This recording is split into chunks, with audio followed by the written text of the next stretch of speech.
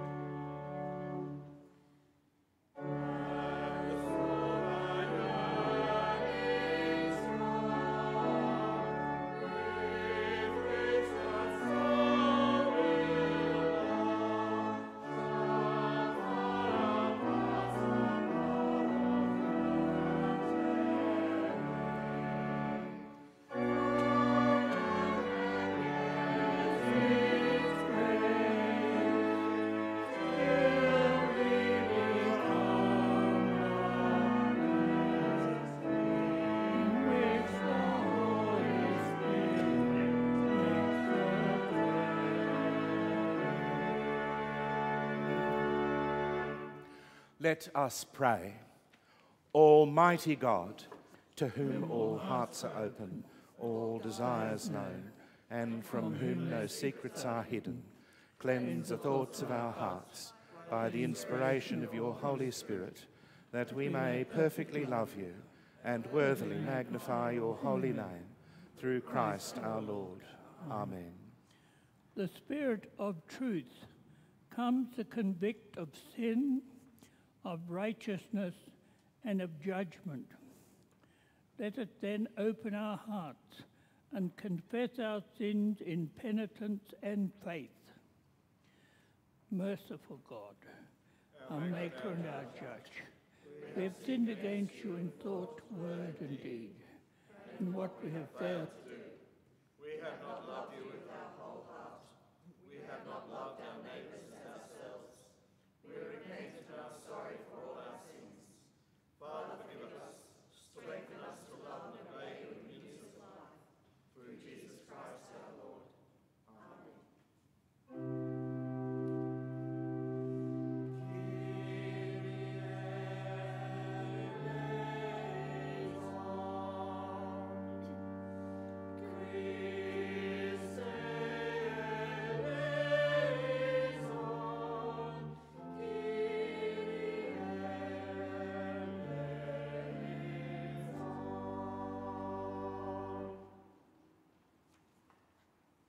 Almighty God, have mercy on you, forgive you your sins, and keep you in eternal life. Amen.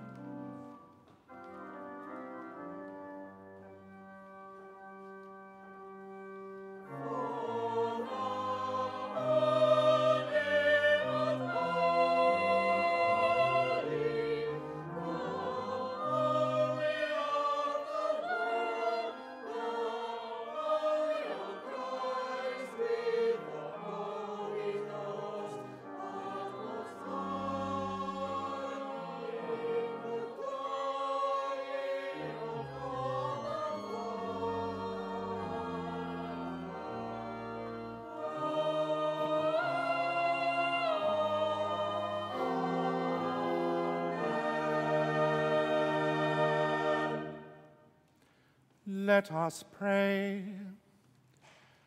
Almighty God, at the feast of Pentecost, you sent your Holy Spirit to the disciples, filling them with joy and boldness to preach the gospel. Empower us with that same Spirit to witness to your redeeming love and to draw all people to you. Through Jesus Christ our Lord, who lives and reigns with you and the Holy Spirit, one God, now and forever.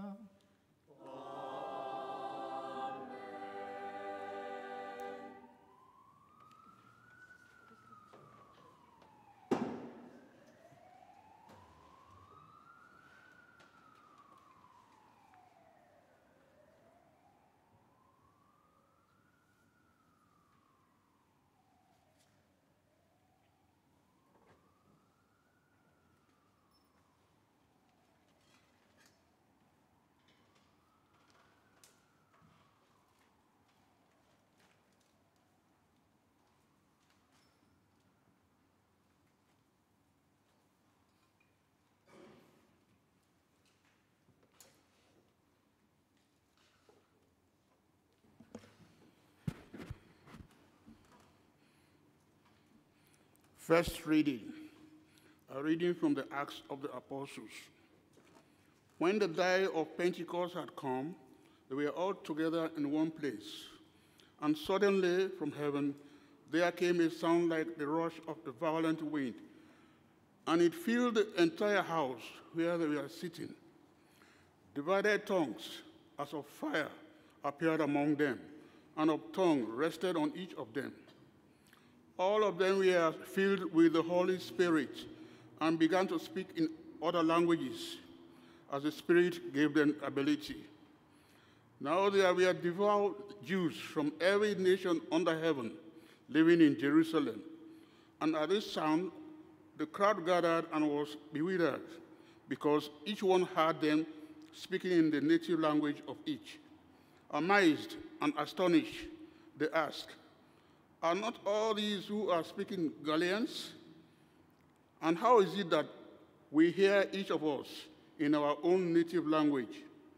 Parthians, Medes, Elamites, and residents of Mesopotamia, Judea and Cappadocia, Pontus and Asia, Phrygia and Pamphylia, Egypt and the parts of Libya belonging to Cyrene, and visitors from Rome, both Jews and proselytes, Christians and Arabs, in our own languages, we hear them speaking about God's deed of power." All were amazed and perplexed, saying to one another, "What does this mean?" But others sneered and said, "They are filled with new wine."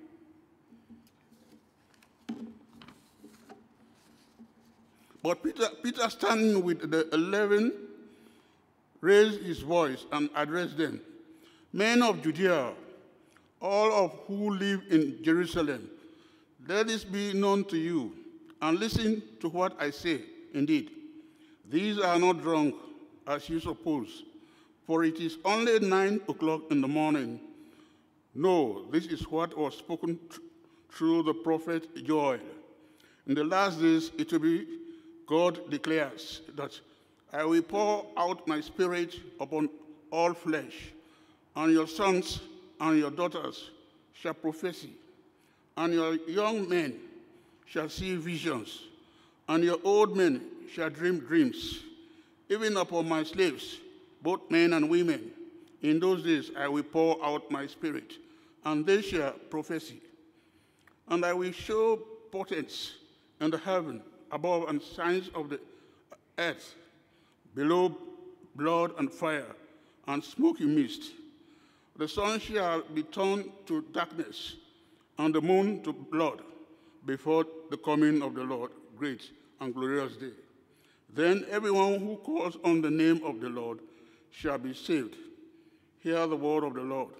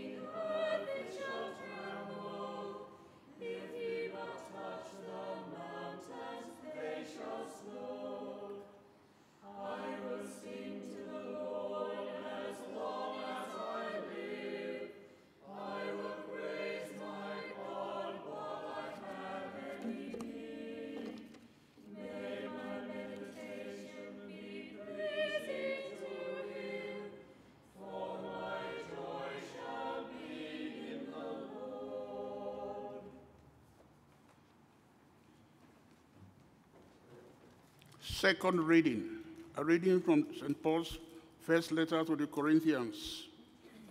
Now, concerning spiritual gifts, brothers and sisters, I do not want you to be uninformed.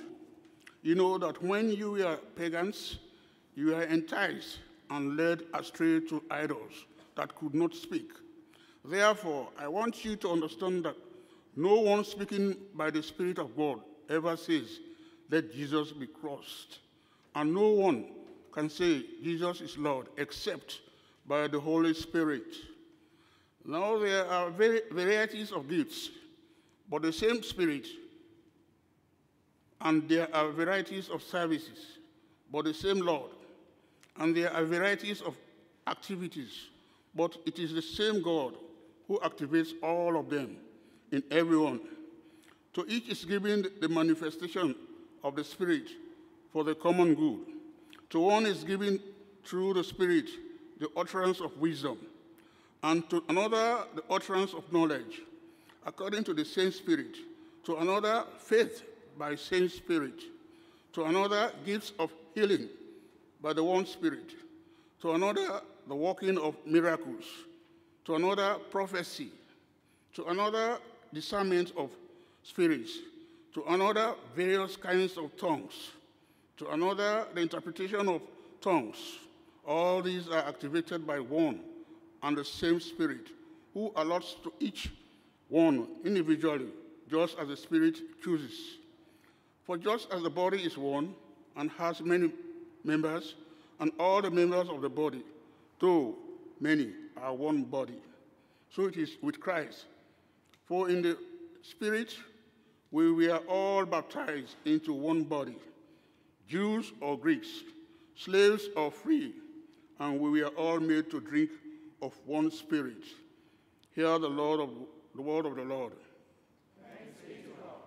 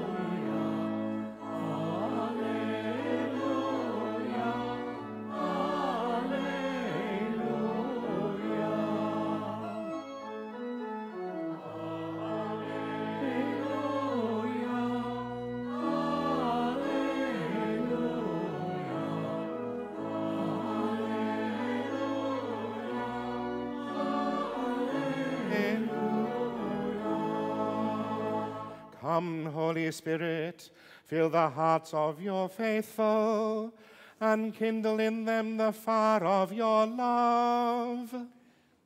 Alleluia, alleluia, alleluia,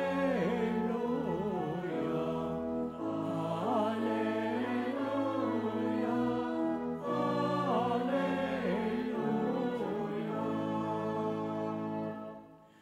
The Lord be with you. And also with you. The Gospel of our Lord Jesus Christ according to St. John.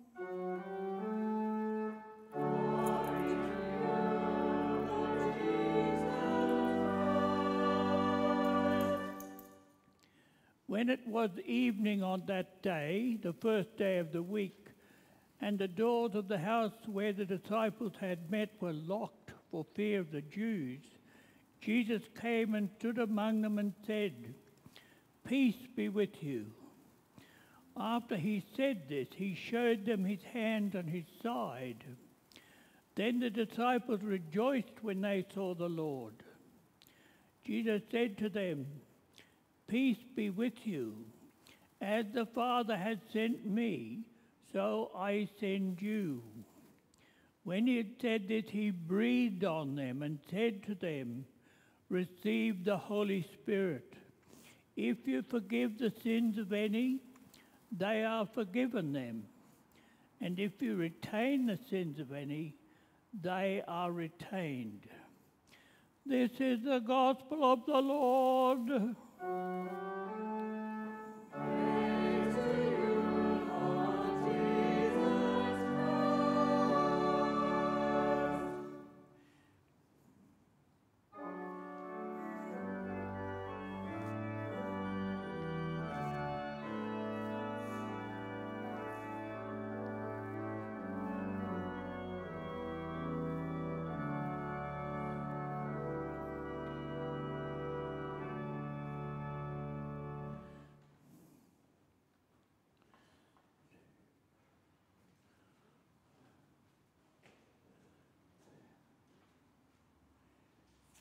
May I speak in the name of the Father, and of the Son, and of the Holy Spirit. Amen.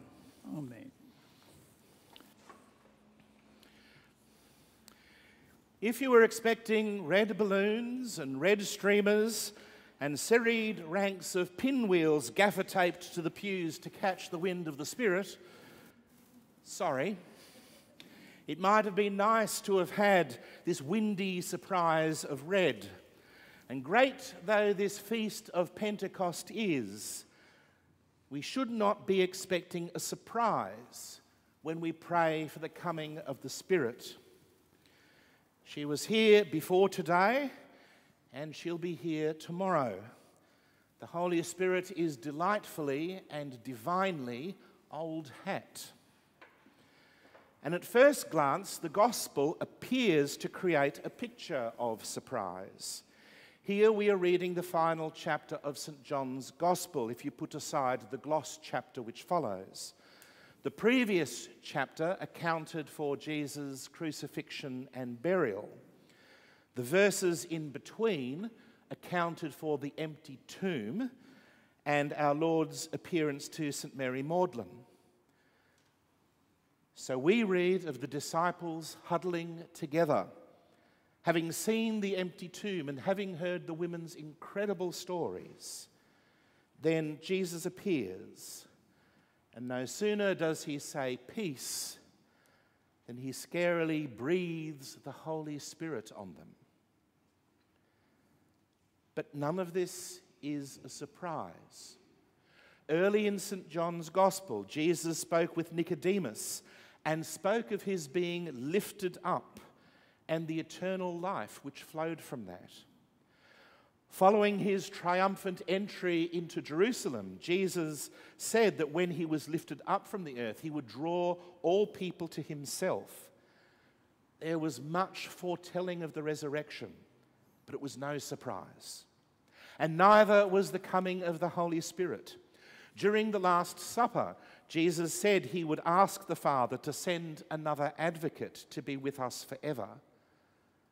Mind you, the disciples didn't seem to have a great deal of confidence about anything which was said about the events from Gethsemane onwards. The day of Pentecost is not the first appearance of the Holy Spirit. The disciples were not called until after Jesus' baptism, according to each of the synoptic Gospels. They might not have witnessed the Spirit descending on him as he rose from the waters if they weren't bystanders. It was also the Spirit which drove Jesus into the wilderness to be tempted. And the Spirit was active in the Gospel stories right from the beginning, even at Mary's conception. And let's not forget that mentions of the Spirit are peppered throughout the Hebrew Bible. The word for Spirit in Hebrew is ruah, which means breath. In the first story of creation, when God created the heavens and the earth was a formless void and darkness covered the deep, while a wind or a breath or a Spirit of God swept over the face of the waters. The Spirit is a prominent actor in the foundational story of Jesus' Bible. And before the unfortunate incident of the golden calf, the Lord commissioned Bezalel to construct a tent of meeting, the Ark of the Covenant, and the mercy seat. It says he was a man of ability, intelligence, and knowledge in every kind of craft, and had been filled with the divine Spirit. When Joshua was appointed as Moses' successor, the Lord said to Moses, "Take Joshua, son of Nun, a man in whom is the Spirit, and lay your hand on him." One of Job's antagonists, Elihu, son of Barachel, rebukes Job and tells him, "The Spirit of God has made me, and the breath of the Almighty gives me life." In describing God's omnipresence, the psalmist sings, "Where can I go from your Spirit? Or where can I flee from your presence?" The prophet Nehemiah understands the Spirit as a teacher, and the prophet Micah, in contrast with false prophets, writes, "I am filled with power, with the Spirit of the Lord, and with justice and might, to declare to Jacob his transgression and to Israel his sin." And that's just a grab bag in no particular order. The Holy Spirit was not a surprise at Pentecost. The Holy Spirit did not start getting her act together at Pentecost. The Holy Spirit has been active from the beginning. So what's so special about Pentecost then? Well, I suggest it's not so much a surprised or supposed surprise arrival of the Holy Spirit, but what the Spirit did for the disciples. Before the Spirit, they were sitting huddled in the house in fear for their lives and without hope.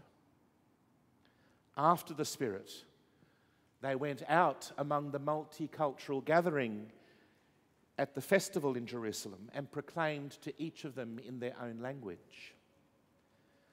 Before the Spirit, they felt abandoned by God. After the Spirit, they had the courage in the hope of Joel's prophecy, which Peter recited in Acts. And the Holy Spirit event at Pentecost was not a fix-all. It was an event of encouragement and hope to keep going. We often refer to the Holy Spirit as the Comforter, and it's probably a corruption of the Latin conforte, which means with strength. So not the Holy Spirit, the cushy beanbag, but the Holy Spirit, the strengthener. She teaches and reminds, yet the world can find it hard to swallow. Faced with that, we are encouraged, enlivened, strengthened by the Spirit to be disciples of Christ. Think of the fruits of the Spirit, which St. Paul writes to the Galatians: love, joy, peace, patience, kindness, goodness, faithfulness, gentleness, and self-control. In a world where there is delight in grinding people down by the use of power, the Spirit strengthens us to bring love. In a world where there is despair through being homeless or being denied refuge, the Spirit strengthens us to bring God's hope and joy. In a world where there is conflict between nations, between races, between communities, the Spirit strengthens us to bring God's peace.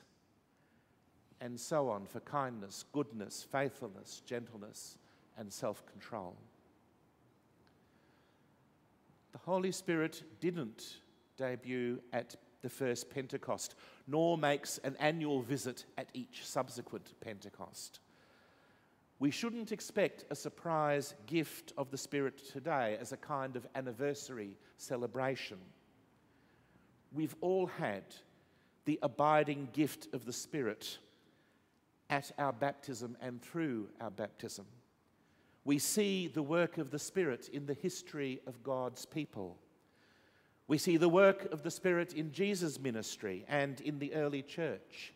And we see and are energized by the work of the Spirit today to embolden and strengthen us to proclaim Christ raised from the dead. Christ is risen, alleluia. He is risen indeed, alleluia.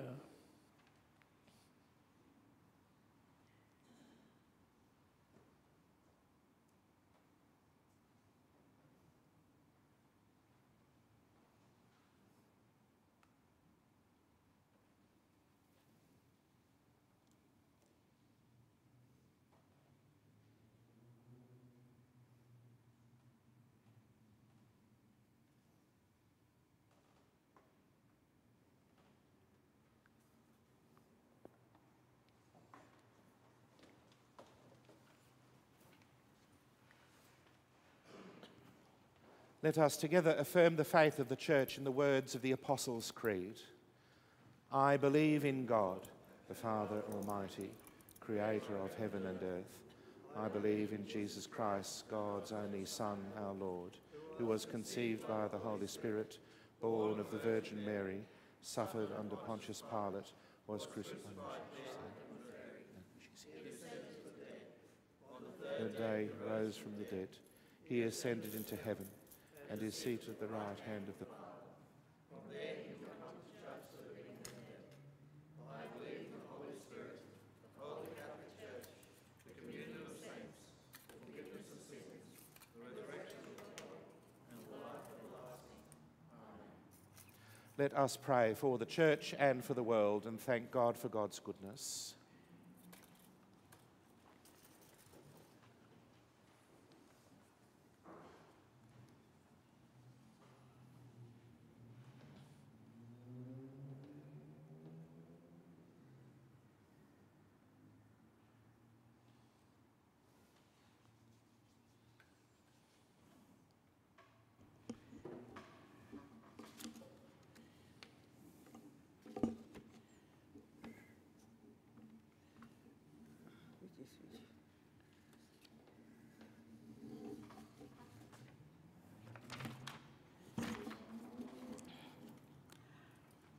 The response to Lord, come bless us is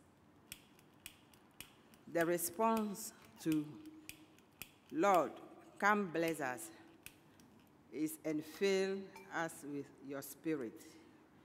Lord, come to bless us and fill us with your Spirit. We pray that the God of mercy, who sent the Holy Spirit upon Christ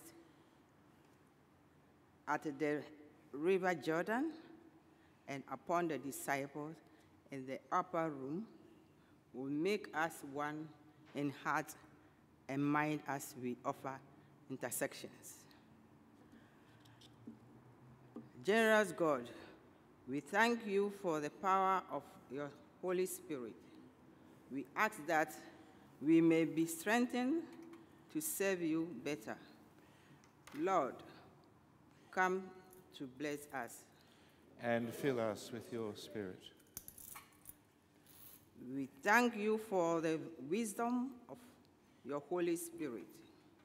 We ask you to make us wise to understand your will. Come, Lord, come to bless us. And fill us with your Spirit. We thank you for the peace of the Holy Spirit. We ask you to keep us confident in your love wherever you call us. Lord, come to bless us. And fill us with your Spirit. We thank you for the healing of your Holy Spirit. We ask you to bring reconciliation and wholeness where there is division, sickness, and sorrow, especially in this nation week of reconciliation. We pray that your Spirit will lead us to strive for a just, equitable, and reconciled country. Lord, come to bless us. And fill us with your Spirit. We thank you for the gifts of the Holy Spirit. We ask you to equip us for the work which you have given us. Lord, come to bless us. And fill us with your Spirit. We thank you for the fruits of your Holy Spirit. We ask you to reveal in our lives the love of Jesus. Lord, come to bless us. And fill us with your Spirit. We thank you for the breath of the Holy Spirit, given us by the risen Lord. We ask you to keep the whole church, living and departed, in the joy of eternal life. Lord, come to bless us. And fill us with your Spirit.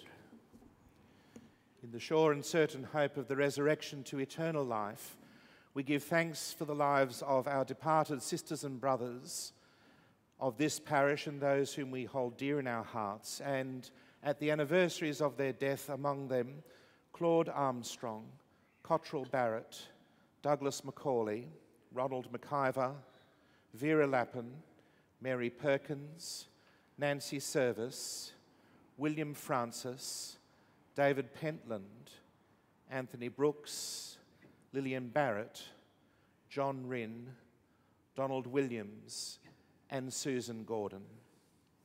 Rest eternal grant unto them, O Lord, and let light perpetual shine upon them. Almighty God, you have promised to hear our prayers. Grant that what we have asked in faith we may by your grace receive, through Jesus Christ our Lord. Amen.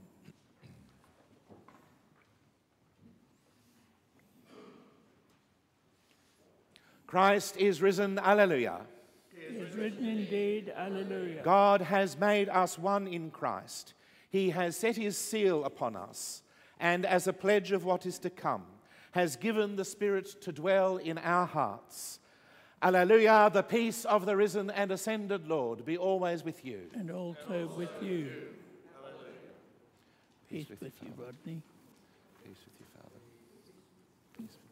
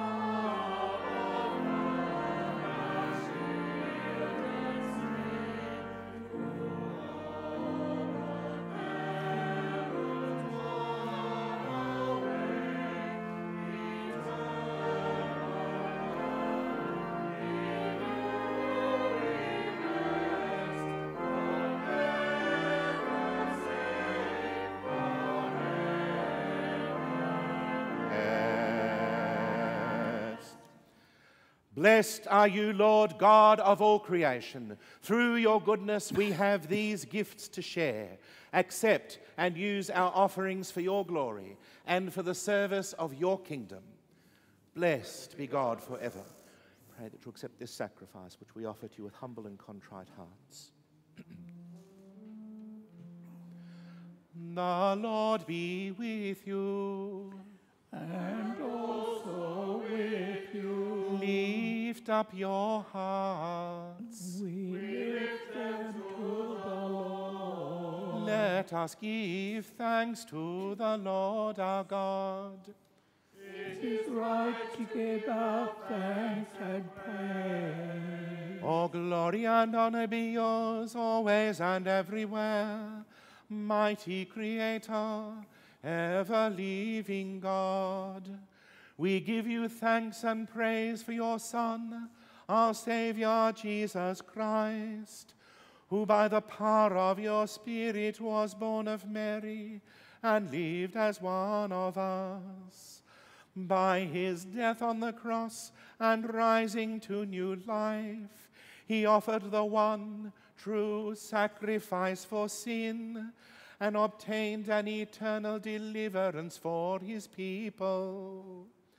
Today we give you thanks that in fulfillment of your promise, you pour forth your Spirit upon us, filling us with gifts and leading us into all truth. You give us power to proclaim your gospel to all nations and to serve you as a royal priesthood. Therefore, with angels and archangels, and with all the company of heaven, we proclaim your great and glorious name, forever praising you and singing.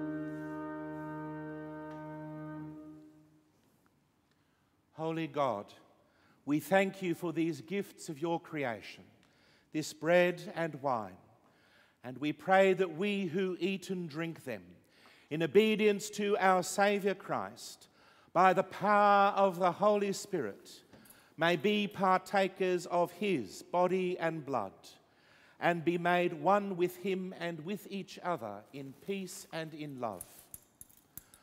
On the night he was handed over, Jesus took bread, and when he had given you thanks, he broke it and gave it to his disciples, saying, "Take, eat. This is my body given for you. Do this in remembrance of me."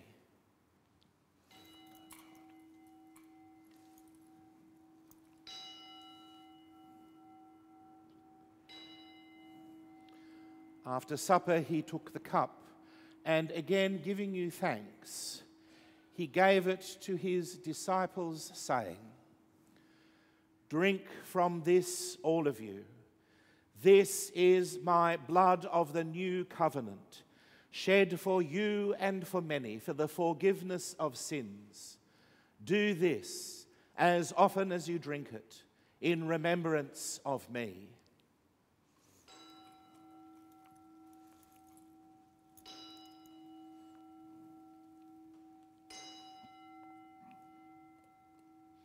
Therefore we do as our Saviour has commanded, proclaiming his offering of himself made once for all upon the cross, his mighty resurrection and glorious ascension, and looking for his coming again, we celebrate with this bread and this cup his one perfect and sufficient sacrifice for the sins of the whole world. Let us proclaim the mystery of faith.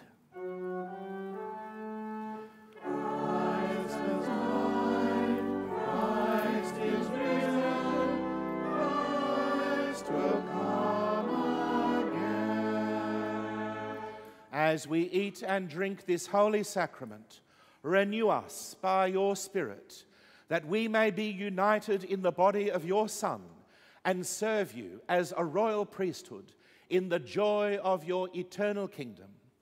Receive our praises, Father, through Jesus Christ our Lord, with whom and in whom, by the power of the Holy Spirit, we worship you in songs of never-ending praise.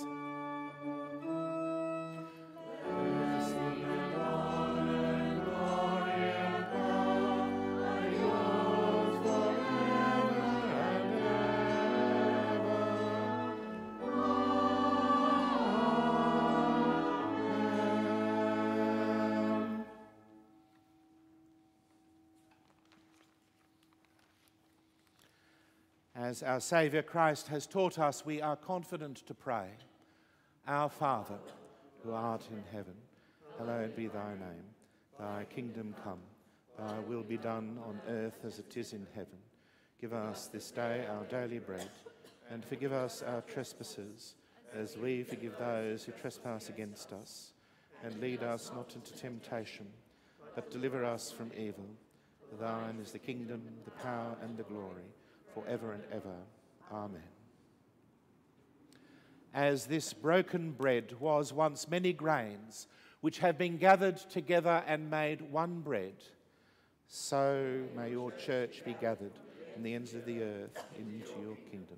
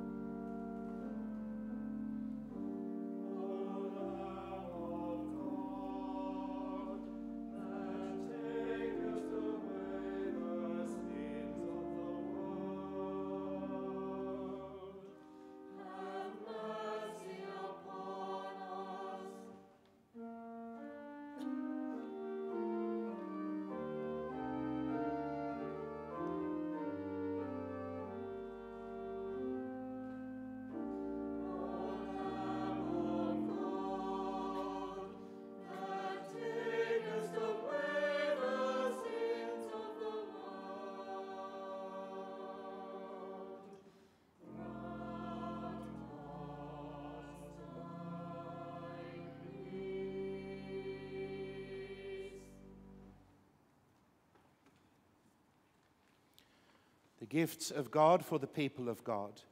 Come, let us take this holy sacrament of the body and blood of Christ in remembrance that he died for us, and feed on him in our hearts by faith with thanksgiving. Lord, I am not worthy to receive you, but only say the word, and I shall be healed.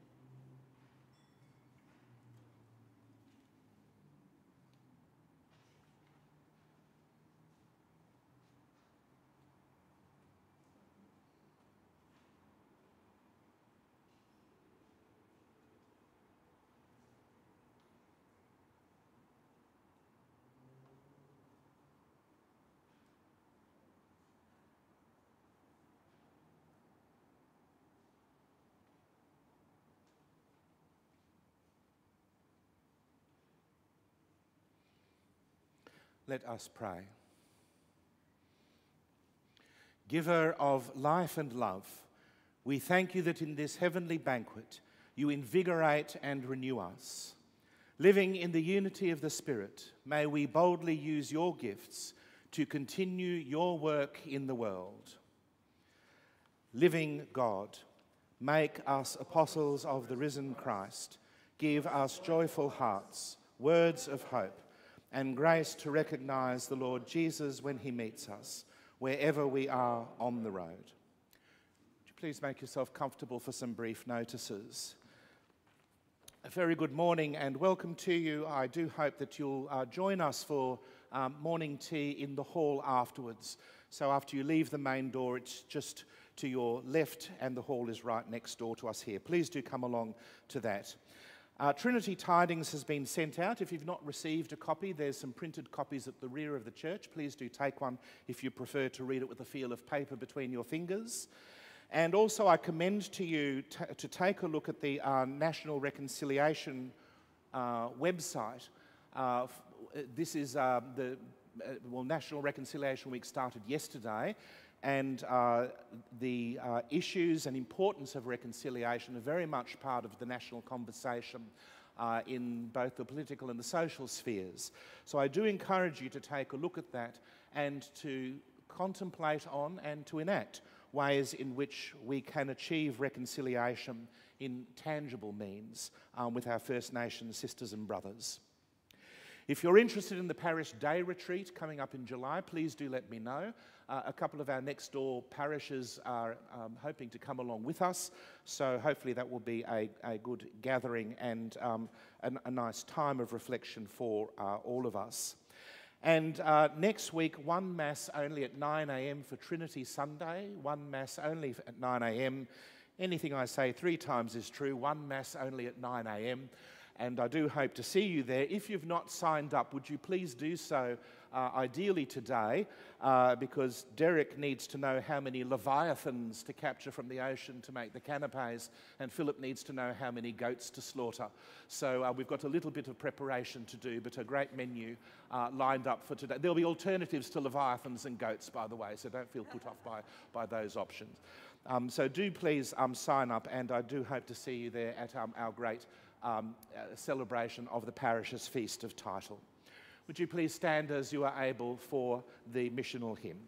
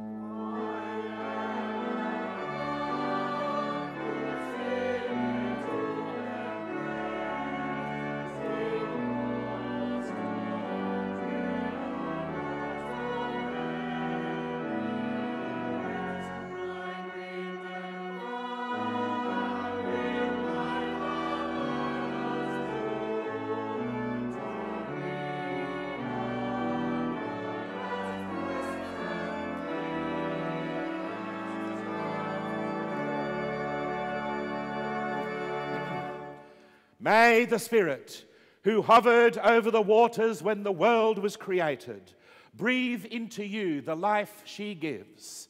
Amen. May the Spirit who overshadowed the Virgin when the eternal Son came among us make you joyful in the service of the Lord. Amen. May the Spirit who set the church on fire upon the day of Pentecost bring the world alive with love for the risen Christ. Amen. And the blessing of God Almighty, the Father, the Son, and the Holy Spirit be among you and remain with you always. Amen. Christ has gone up on high. Hallelujah. God raised Christ from the dead. And enthroned him at his right hand in heavenly realms. God put all things in subjection beneath his feet. And gave him as head over all things to the church. We died, and our life lies hidden with Christ in God. We set our minds on things above. When Christ, who is our life, is revealed, we too will be revealed with him in glory. Christ has gone up on high. Alleluia. Go in the peace of Christ. Alleluia, alleluia. Thanks be to God. Alleluia, alleluia.